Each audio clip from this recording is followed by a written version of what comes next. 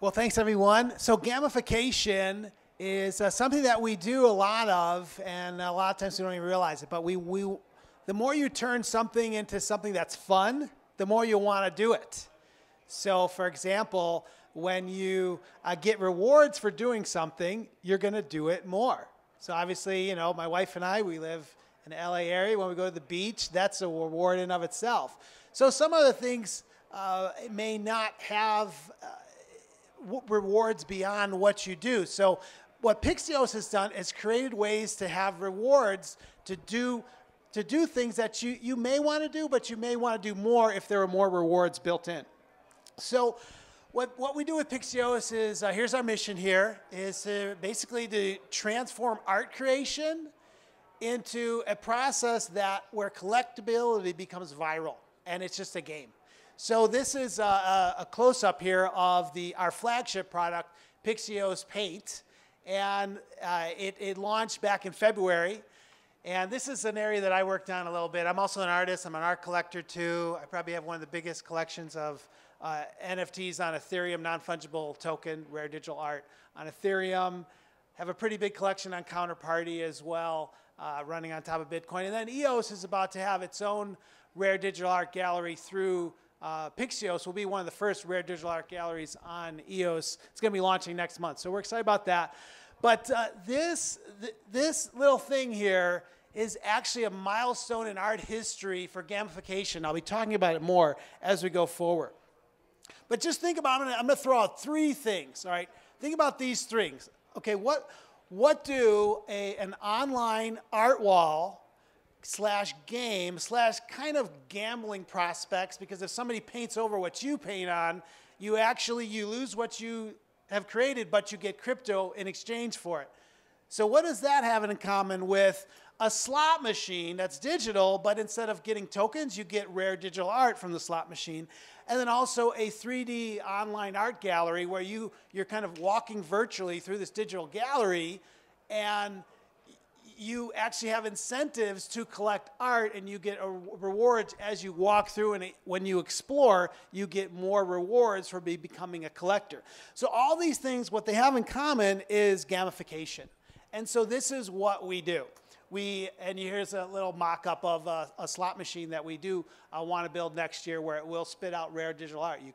You press your buttons, you put in the tokens, and you get art out of it at a randomized process. So what we're doing is we're basically turning gamers into artists, artists into gamers, and art collectors into gamers too. There's a lot of crossover there, and I know that because that's what happened to me. I started as an artist, became an investor, became a collector, and I'm kind of an older guy, but I also, late in life, became a gamer because of the interest in art and the crossover.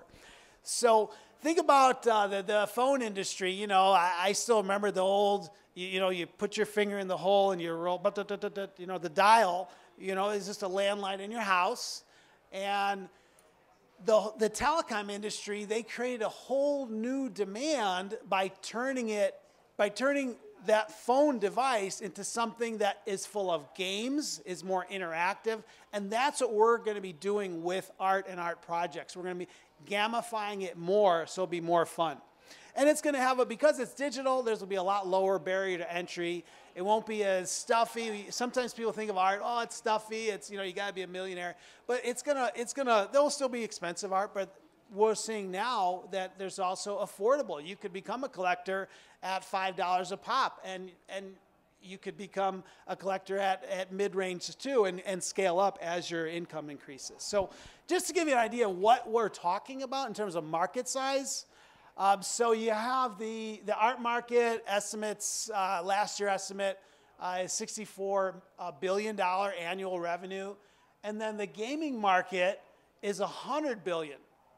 All right, so even if Pixios or a few of us banded together to do some projects together, we love partnering with other EOS or other blockchain projects like Sense and others. Even if we just captured this much, just 0.005% and 0.002% of these markets, which is nothing, it's dust. We're talking about over $500 million. So that's the potential here. And again, if you're in this room, you're basically have first mover advantage because most of the rest of the world is not really thinking on this level. So it's an exciting time to be part of it. The ecosystem that Pixios is building, it's a play to earn. You play the games, you get a little crypto, and then you could buy some rare digital art with it.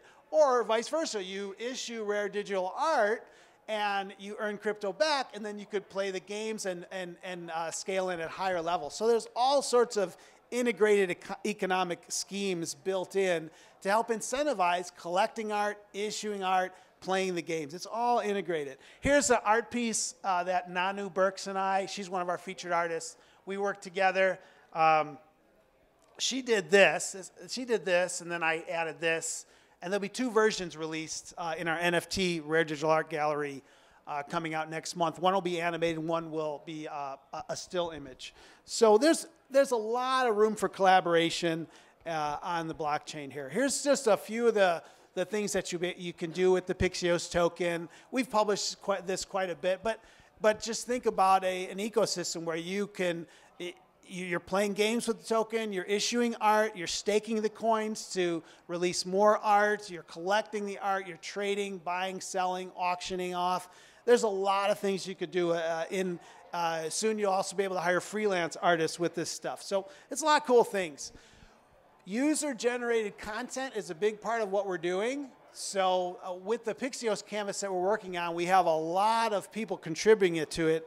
And we also have a featured artist program, and we're looking for more featured artists as well, as long as they want to be in the crypto space. So we do have a bunch now, but our site is so many different things. Is it a graffiti wall? Yes. Is it kind of a feel-good environment? Yes. Is it an art gallery? Yes. Is it a game? It's multifaceted. So people have to think about that. If you just said, oh well, only 671 people have worked on this, and if it's a game, that would be kind of pathetic, all right? But if you said almost 700 people worked on one art project, and it's all registered on the blockchain, and they could actually, and it's still going on right now, that's actually a milestone in art history. Like, so I come from an art background, that is a big deal. And then what you're going to find is, okay, this is kind of weird. It's not, I don't know, is it aesthetically pleasing? Maybe, maybe not. But when we changed the tokenomics of it, and we did, you're going to see a different visual later. So actually altering the tokenomics of how this plays out alters the visual image. So we're really creating cutting-edge art history milestones here. And I'll show you a few examples in a bit. But you could see, I'm doing some little characters over here, and then somebody else comes through and just kind of splatters dots all over. And if I don't mind, I'm okay. Or if I could pay them to paint over these pixels. That's how it works. There's all sorts of things. It's kind of cross between graffiti, art, and it's just one of our many apps that I'm going to highlight. Obviously you pay. You could draw for free on your desktop, but if you want to register those pixels on the blockchain, now you got to buy the pixels. And we have 2 different versions, one where you pay in EOS and one where you pay in our Pixios token. And you could see how it'll show you a little thing here. Oh, well, do you really want to do this? You have your scatter wallet. You could also do it on mobile as well. That's kind of how that works. This is another example of what you're doing with the wallet. There's a lot of fail states to make sure you don't accidentally spend a couple EOS on it. So it's an exciting thing. Here's an example. Somebody wrote a swear word here. You can see an F here. I'm not going to spell it out. I'm a family guy here. But they wrote a swear word here, and I zoomed in, and I'm like, you know what? Let me paint a little face over that to cover up the swear word. So I had to pay extra to cover up this person's swear word, but that's what I want to do. So I'm kind of cleaning up. I'm also earning crypto. I'm paying crypto.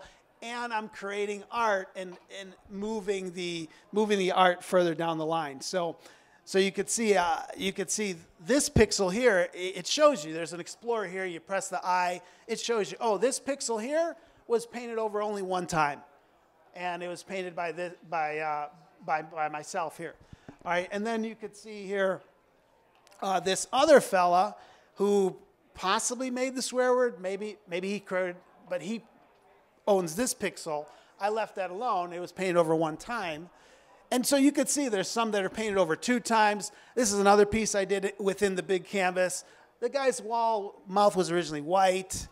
Somebody came in, be a smart person, and they want to make it black. If I want to paint over that, now I'm going to paint over it a 3rd time and pay. So it creates new dynamics for art. It's very, very interesting.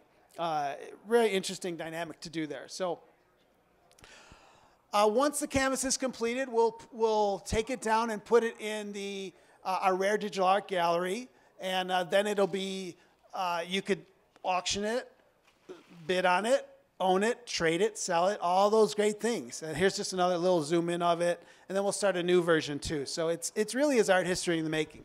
Here's an example. We changed the tokenomics, issued a new one for cheaper on our token, Pixios.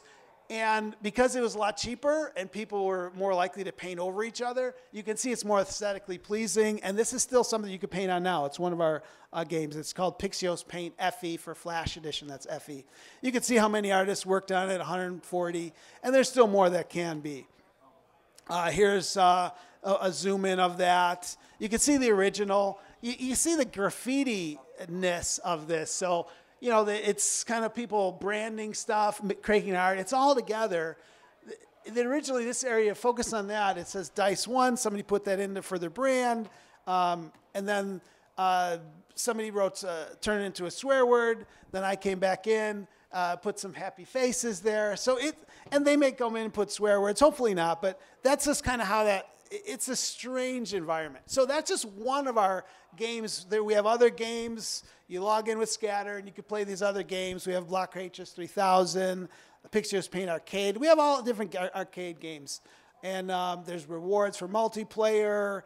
You could join a Legion to hear some more games. We just have a lot of different things going on. It's a multifaceted universe we've created. There's a slot machine right now where you just get tokens back if you win. It's exciting. Our gallery's coming out soon.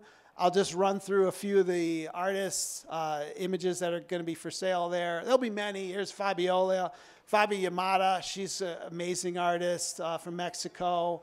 Here's one I created called the Rare Digital Art Avengers. Another Hodl Wheels. Nanu Burks created this. Another one from Nanu. She's one of our featured artists. We also did an avatar maker. This thing is actually one of the most used apps on the around. I think every 15 seconds you get it gets used. Every 15 seconds, somebody on the blockchain is using our avatar maker to create avatars, and they are actually on the blockchain. 5 different projects are using it right now.